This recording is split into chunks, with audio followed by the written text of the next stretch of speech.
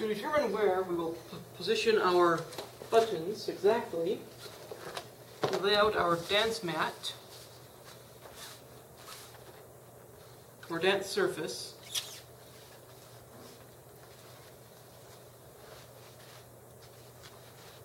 over our hard foam layer with the harness attached.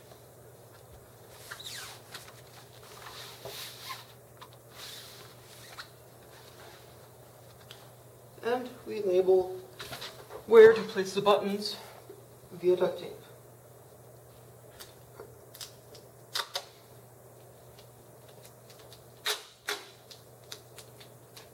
First, set the lat roll by flipping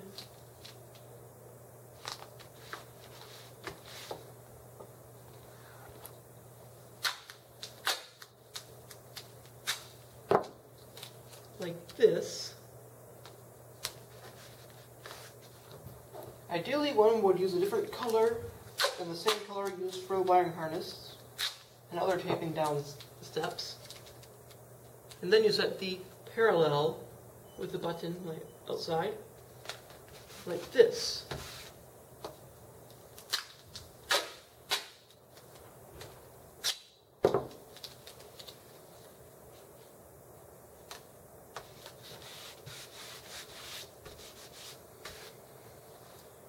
This is now where our down button will be positioned.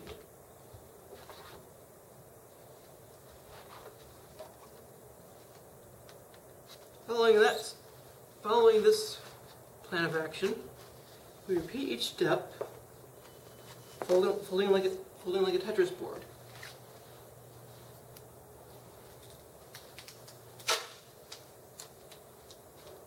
Or Rubik's Cube, whichever you prefer.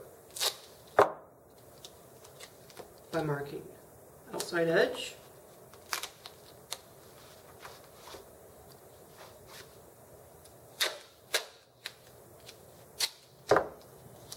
inside edge,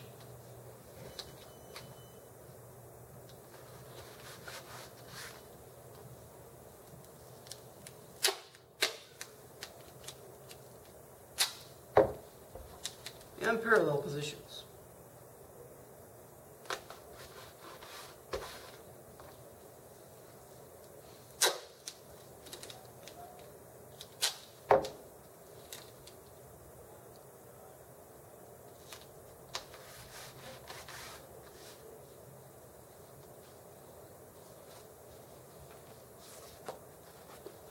For A, we want to offset it slightly from the arrows, so we don't hit it accidentally when we're doing 2 arrow presses with the same foot.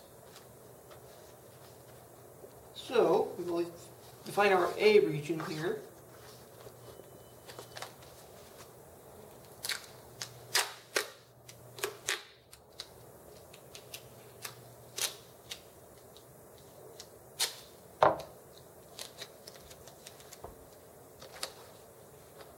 A tiny distance away from each of these.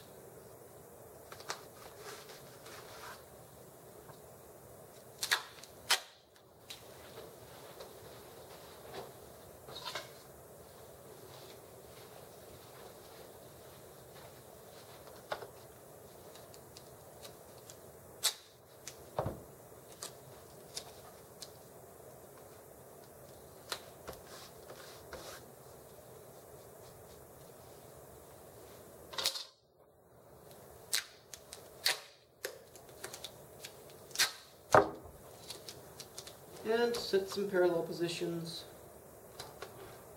like so.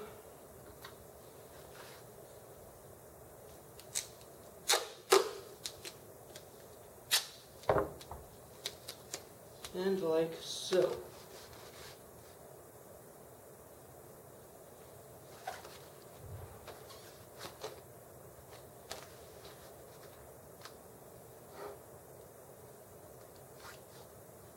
And we repeat for the start button.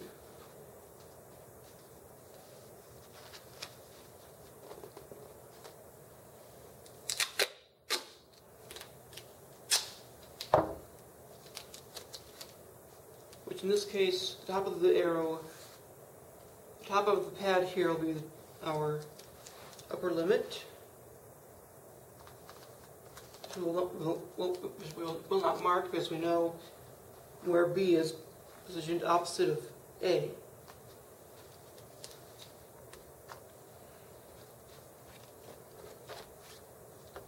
Instead, we'll mark up, which having a different color duct tape, this will be helpful. Upper limit will again be the top of the dance pad. So we just have to define our lower limit.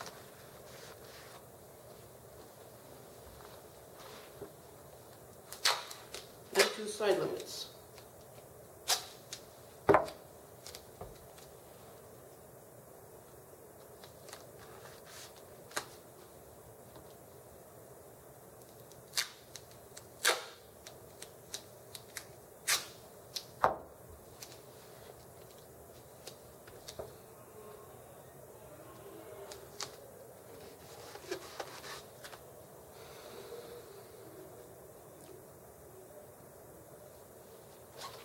And we finish off with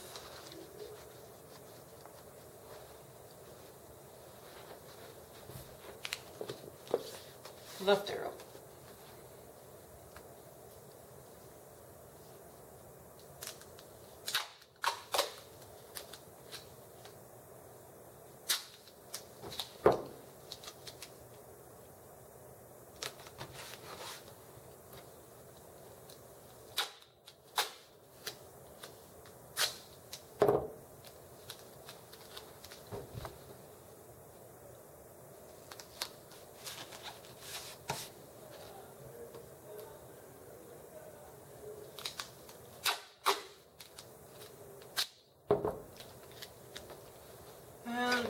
Oops, we have to mark our inner limit after repositioning here.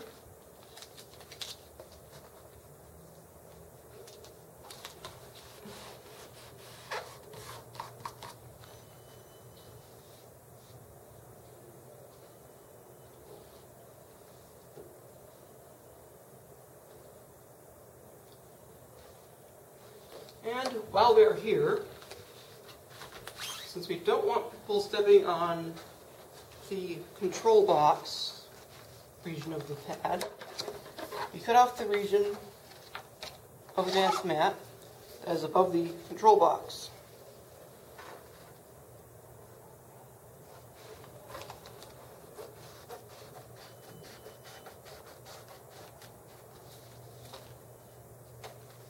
Without cutting through any of our tape.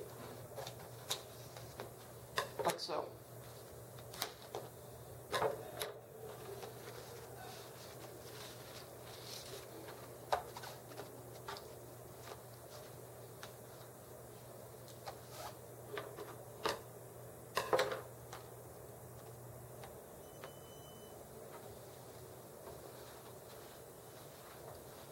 And that is how you prepare where your buttons will be positioned precisely.